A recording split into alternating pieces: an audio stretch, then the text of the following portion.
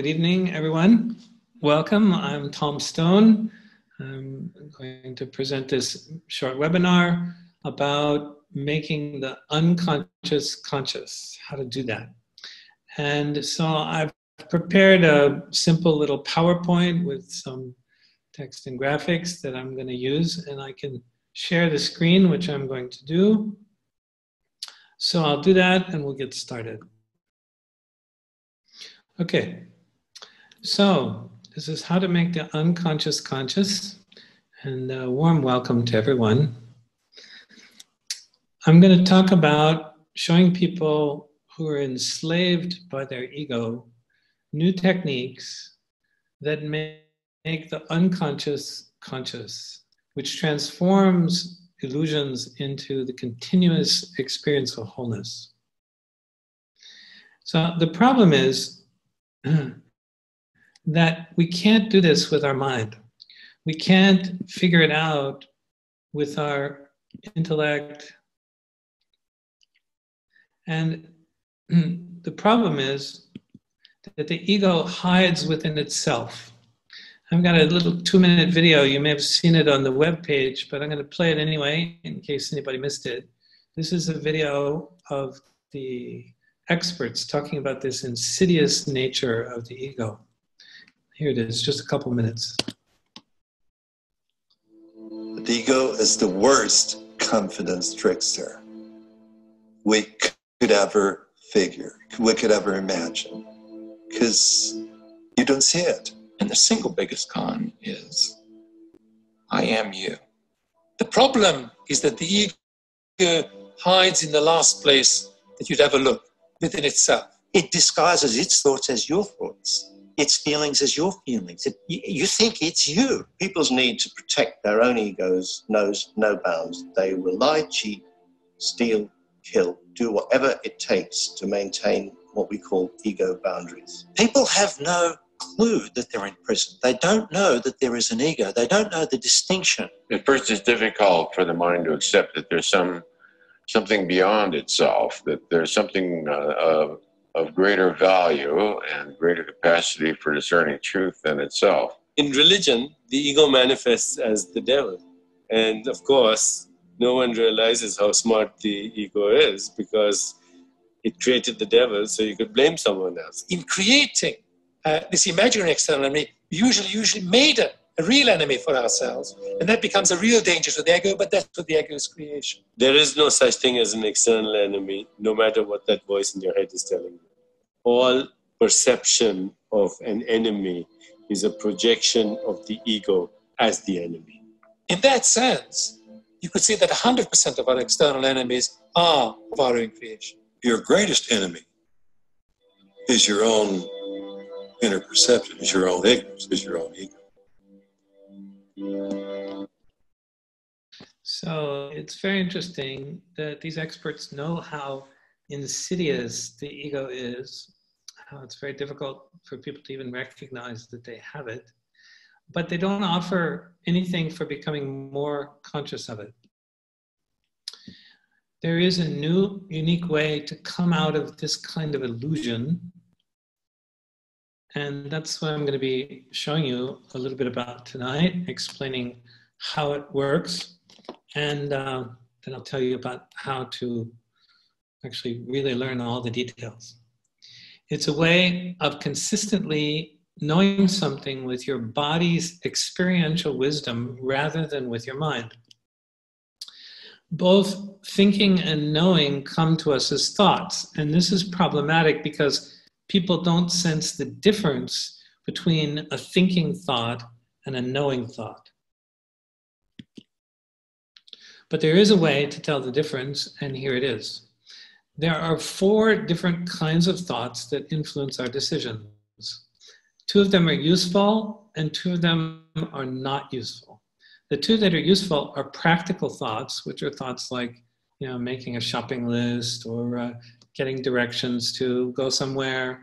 All kinds, tons of practical thoughts we have, and we need those. Those are positive, they're useful.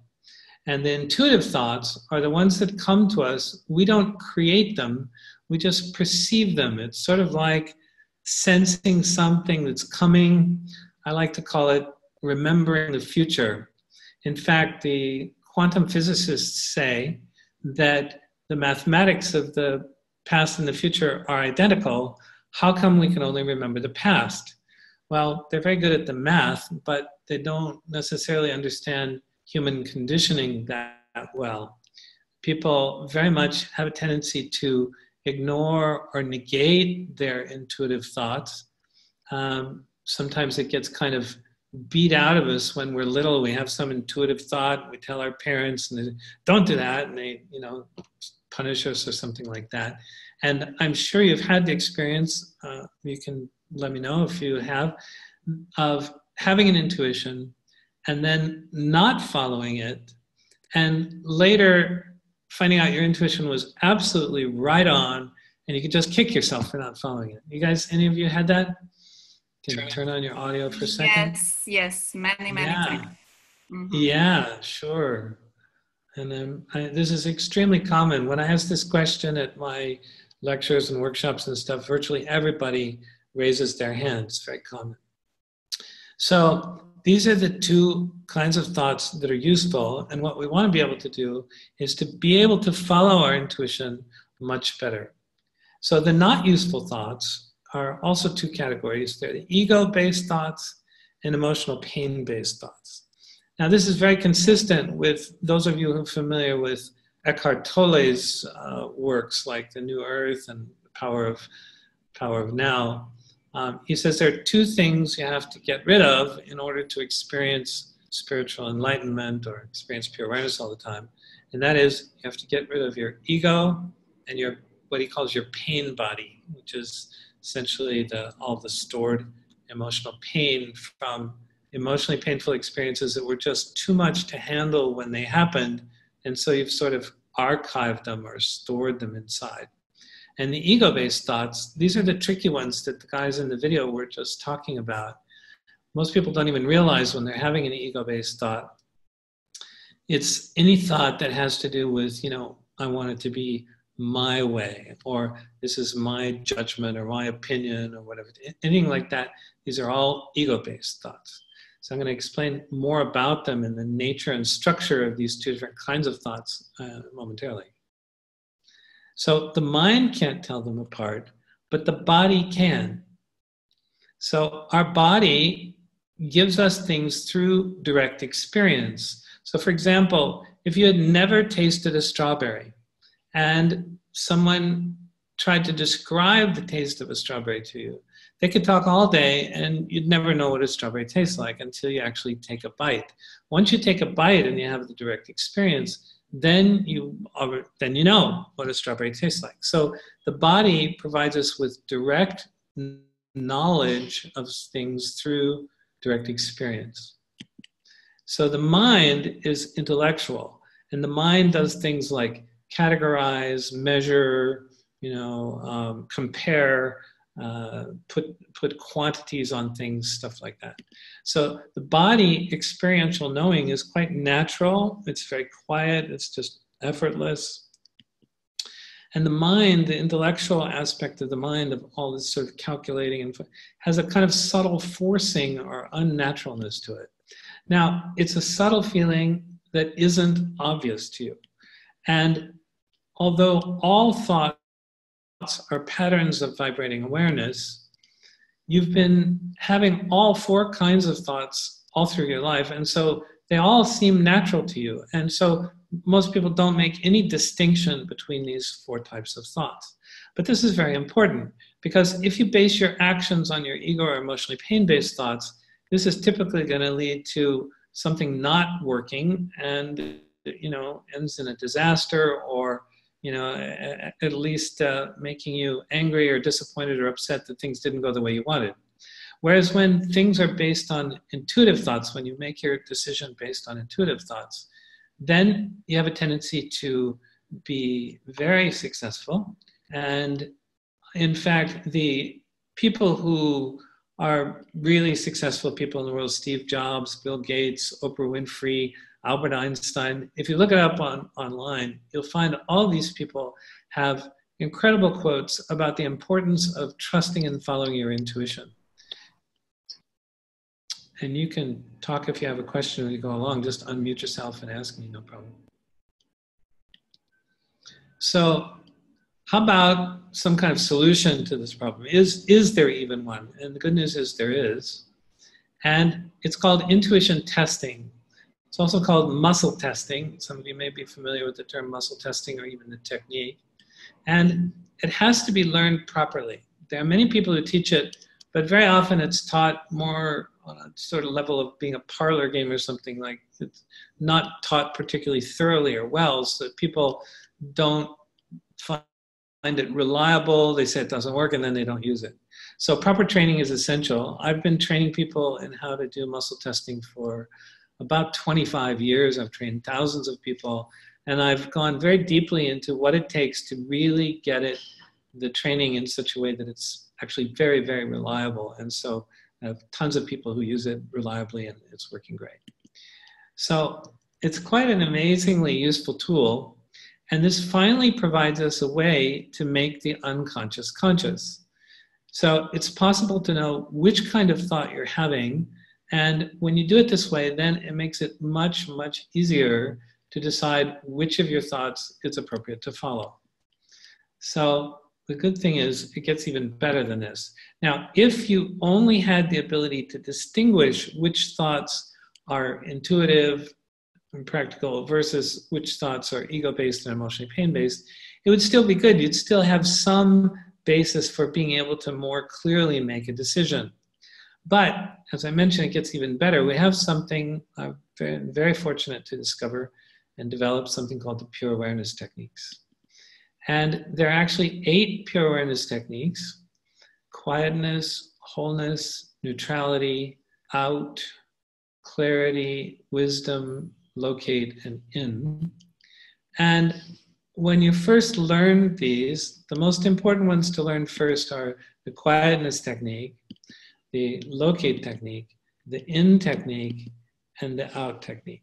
So I'm going to explain a little bit about those. The other ones are kind of okay to come later, but these 4 are very valuable and important for when you're first starting. Here's a chart that shows the energy structures of the types of emotions. So there are basically 2 major categories of emotions: emotions that are useful and emotions that are not useful. And on the useful side, you can see in the upper left, the useful emotions are energizing and empowering. Things like love, compassion, happiness, joy, gratitude, the list goes on and on. But even fear can be useful. You know, if you're about to cross the street and some new electric car is coming that you can't even hear, and you just see it at the very last moment, you know, you're going to jump back, and you know that this is actually very, very useful fear. There are, you know, many, many instances where there's something truly to fear, and then the emotion of the fear actually helps us to, you know, not get injured or harmed or something. But the vast majority of emotions that people have are in the not useful categories. That's what takes up most of the slide here. And these emotions are disruptive and depleting. And they're, again, in 2 categories. One category is called the painful internal ones. These are the emotional pain, these are at the source of the emotional pain-based thoughts. These are traumas, emotional pain, heartbreak, resentment, grief, and on, goes on and on. There are many of those kinds. And for these, we use one technique called the in technique. And you can see in the little image of the person, there's a kind of red dot right around the solar plexus. And this is because the in technique energies have a structure to them that is kind of localized and internal. And so it feels like a tight knot or ball of energy inside. And this is what we use the in technique for. I'll be saying a little more about that in a bit. Then to the right of that, we have this whole category called reactive or external emotional structures. And these, again, have 2 subcategories, upset and fear. And in the upset portion, this is when you're projecting the possibility of some positive outcome onto the future, basically creating what we call an expectation. So if you want things to go a certain way and they don't, What normally happens? Well, you get upset in some form. You get angry or disappointed, frustrated, sad, depressed, or something like that. The other subcategory is fear. And in the fear category, you're projecting possible negative outcomes onto the future. So they're both about projecting onto the future, either positive or negative outcomes. And for the negative outcomes, what you do is you create worry, fear, anxiety. When it gets really bad, panic attacks, or even worse, hypervigilance is like really severe anxiety. And as you can see to the right of that, there's a kind of cloud or aura of energy to this kind of emotional energy. It radiates out from the body, fills up the space around us. And the problem is we're inside the cloud and we're sort of seeing the world through it. So it really colors all our perception. It's kind of like having dark glasses on in a way, emotional dark glasses. And so, you know, someone does something that hurts your feelings and you're angry, you're upset. And then a little later, a friend of yours comes along and says, oh, hi, Tom, how are you doing? And you turn to him and say, don't talk to me, because you're so angry just from your reaction that you're angry at everything. You know, it kind of makes you a little bit indiscriminate sometimes. So these are the two basic structures of the two categories of unresolved, not useful emotions. The in-technique ones are internal and painful. The external ones are kind of this outer cloud, and we use the out technique for resolving those. So the other thing that's important to learn is what's called the Freedom Practice Program. And this uses the combination of the intuition testing, muscle testing, and these 4 pure awareness techniques that I mentioned in combination. And I'm going to explain to you a little bit how that works. We start by doing something called a decision influences assessment. And this uses the muscle testing to test to see to what extent your ego-based thoughts and your emotional pain-based thoughts, your intuitive thoughts and your practical thoughts, to what extent is each of these types of thoughts influencing your decisions. And I've done this now for quite a lot of people. I currently have a program with about 35, 40 people in it that are taking a training to become presenters of my work. They're going to become certified presenters of what's called Inner Greatness Optimizing, which is the name of my system, current name. I used to call it Human Software Engineering, debugging and upgrading our inner human software, which is also good language and still use that sometimes. But now we talk about the result, which is to optimize your access and expression of your inner greatness. So this decision influences assessment gives us a kind of baseline. We can kind of see where you're at. It's amazing. I've done so many of these. It's very, very common for people's score of how much the ego-based thoughts are influencing their decisions. Sometimes it's very, very high. So this is the one element of it.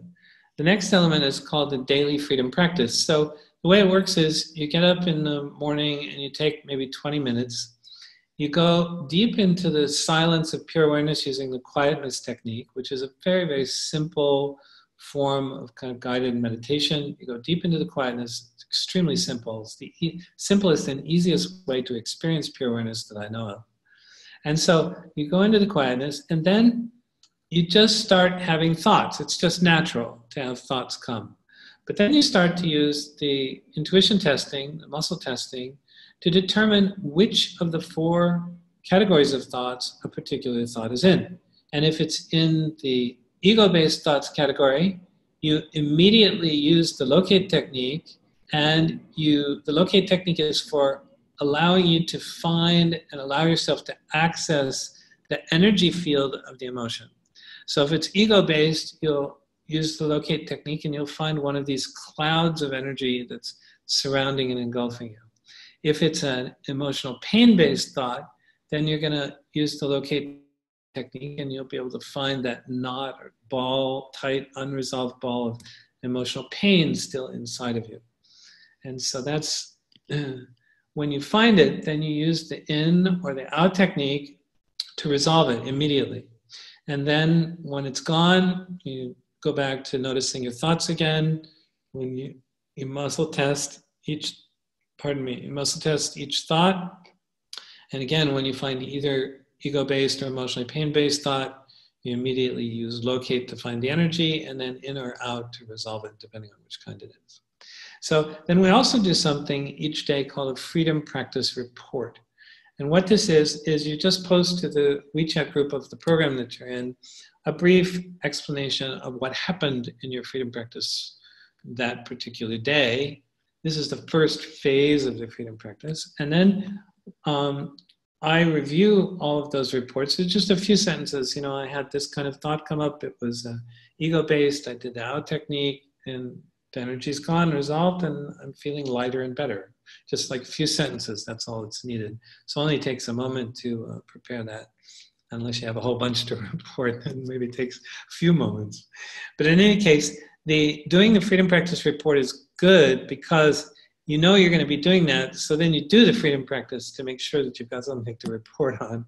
And what I'm finding is that when people do this daily, their progress is just absolutely extraordinary in moving very rapidly towards living in pure awareness all the time. So I do the freedom practice report reviews, and this gives me a chance to mentor everybody briefly on a daily basis. So if I see something in their report where, you know, they're either asking a question or you're, you know, having some experience that you're having some difficulty with doing the techniques, or you're having some, possibly you may be having some ego-based thought that you're not recognizing, then this gives me an opportunity to point out and say, oh, take a look at this. I think you have some ego-based thought. Please check it. So this is the basic structure of this freedom practice program, and you do it on an ongoing daily basis. And you know, integrateness optimizing, we have a sort of standard protocol. People can do sessions on themselves and things like that. People have been using this for years, and it's amazing how it's been a very rapid system of removing the illusions created by the ego and starting to be able to live in pure awareness all the time. But I've just started doing this freedom practice program around the beginning of this year, actually a little later than that, I think it was in February. It's been about 3 months that the people in this presenter training program have been doing this. And it's totally amazed me because I'm seeing results in these people's lives from what they're reporting in 2 months, what it usually takes like about 2 years to get with just doing integrateness optimizing in the traditional ordinary way with doing sessions on yourself. So this is a really major breakthrough for IGO, for integrateness optimizing, and I'm very, very pleased about it. And it's actually led me to begin this process of connecting with people who are interested in making fewer mistakes, in being less victimized by their emotions, in being less enslaved by their ego and not even realizing that that's happening, but knowing they need something. So I'm very, very delighted and excited about this program. It seems to be the fastest way I know of to be able to start to unmask this illusory nature of the ego, make the unconsciousness of its influences conscious through using the intuition testing, muscle testing, and then be able to resolve the energy of the emotional basis of the ego and emotionally pain-based thoughts very quickly and thoroughly. And when they're gone, when you resolve it that way, when they're gone, they're really gone, like, don't come back. So I think if there are no further questions, that we'll go ahead and end the call. Thank you so much for joining me, and we'll look forward to seeing you again in the future. All the best wishes to everyone.